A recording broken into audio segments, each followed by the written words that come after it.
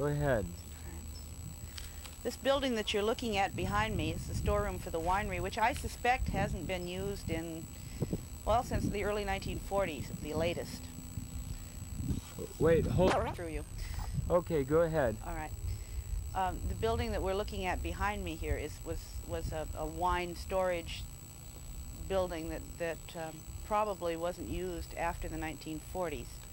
The winery on the other side of the road, I know, wasn't used after Siegfried Beckhold bought this ranch in the late 40s, and took every one of the prize-winning grapevines out as one of the biggest tragedies of Fountaingrove. This was the winery building. There are reminiscences inside of what was there. A few wine corks and the building, the rooms that were used. And if you can see look inside at what is falling apart, you can see that the insulation and the engineering of it made it a very proper winery in its day. The probably was used the most in the time of Kanai Nagasawa, the Japanese who owned the ranch after Thomas Lake Harris left. Nagasawa was Harris' disciple while Harris was here. There's really no evidence that he was much of a Harris disciple once Harris was gone. He lived here and operated the winery from 1891 when Harris left until 1934 when he died. He wanted desperately, Nagasawa did, for his nephews, nieces, to inherit the property, but it didn't work out that way. The next owner, the next winery owner, was a man named Errol McBoyle from Grass Valley, a gold miner who came here and did run the winery for a while, and later died, and it was his widow's second husband, Beckhold, who did the disaster to the grapes. He wanted to be a cowboy. He wanted to run beef cattle on Fountaingrove. Good. Okay, we're on. All right. Thomas Lake Harris was here just 16 years in all. He came in 1875 and he left in 1891 with a cloud of scandal hanging over his head. The scandal was short-lived. Most of his 16 years here he was a very respected member of the Santa Rosa community.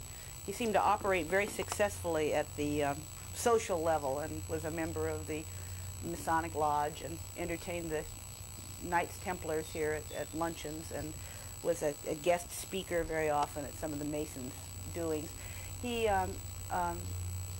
came in 75, as I said, from New York and built the manor house, which is now gone. It was down at the foot of the hill from where we are now, and two other residential buildings, one the commandery, which was for the men, and another for the women, which he called the familstery, was later called the cottage. The winery was not the first industry at Fountaingrove, although it was the reason that Harris came here. He had made wine in New York and was very interested in viticulture, and evidence is that it was probably the fact that in 1875 this region was opening up as a grape growing area that brought Harris to Sonoma County. Nagasawa said in his diaries, Kanai Nagasawa said that Harris read an ad in a viticulture magazine that described what a good grape growing region this was and decided at that time to come to Sonoma County. He came, when he first came, the members of the Brotherhood of the New Life who came with him sold eggs and butter and made brooms, which they peddled to the townspeople, and with the money that came from that, they began to plant grapevines and eventually built the winery. The first winery burned in 1891. This building was constructed, or I beg your pardon, in 1892. This building was constructed. Construction was begun immediately on the new winery.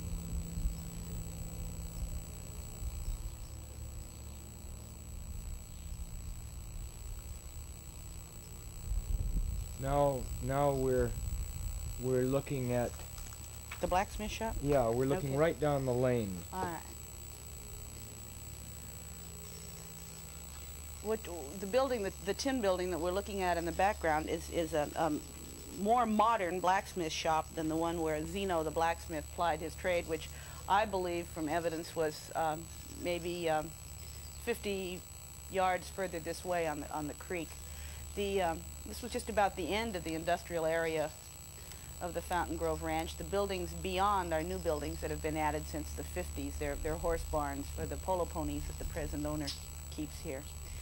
The winery at its peak, which was probably in the from 1890 to about 1930, or to at least until Prohibition, operated what was one of the leading wineries in California. They used a lot of Chinese labor, which is kind of interesting because Japan and China have never, their relations, I guess, have never been politically the best, and it was interesting to note that in some of the pictures, some of the Japanese workers who worked for Nagasawa overseeing the young Chinese workers, which must have been a kind of an enviable position for young Japanese to be in those times. The hills beyond that you see were all grapevines at one time. Go ahead, will you? Lindsay prompted Harris to design the silos at the end of the loading platform up there. It was round. It gave a lot of people a lot of misconceptions, particularly when Nagasawa saw fit to build the barn on the front of the property in the same round shape.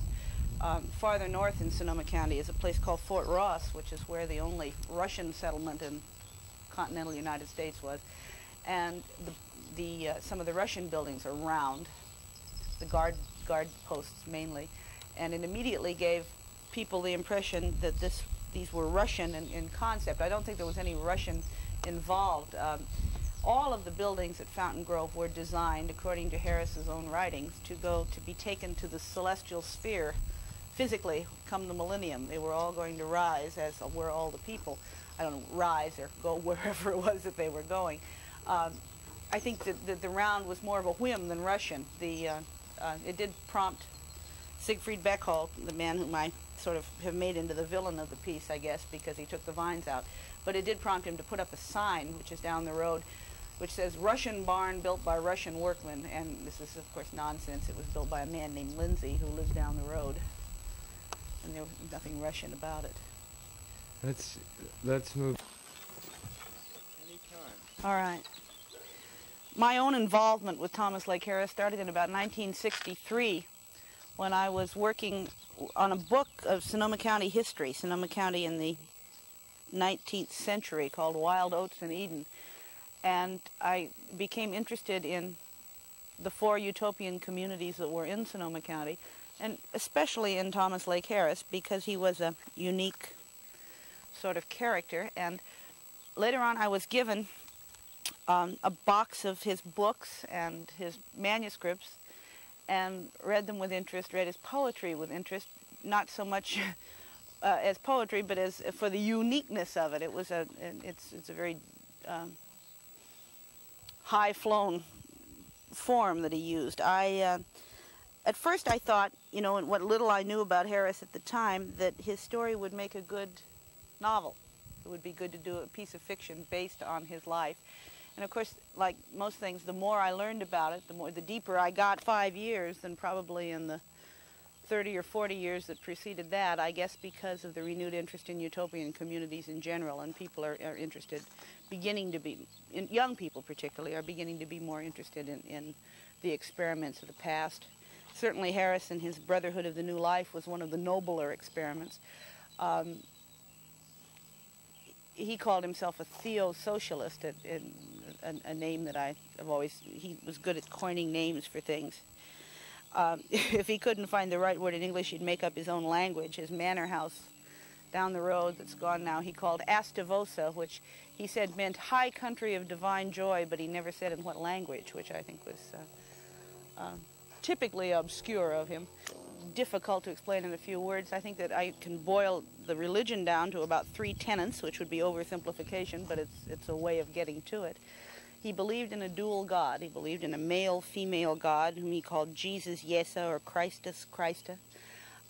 He believed in a celestial sphere where lived angels, in which everyone had a counterpart. Every earthly being had a counterpart in the celestial sphere. He didn't believe in earthly marriage. He believed that people should save themselves for their counterparts in the next life. He himself was married to a spirit that he called Queen Lily of the Conjugal Angels. I always have a hard time saying that with a straight face. In the celestial sphere, and she bore him 2 children in that sphere. He to be a kind of form of yoga.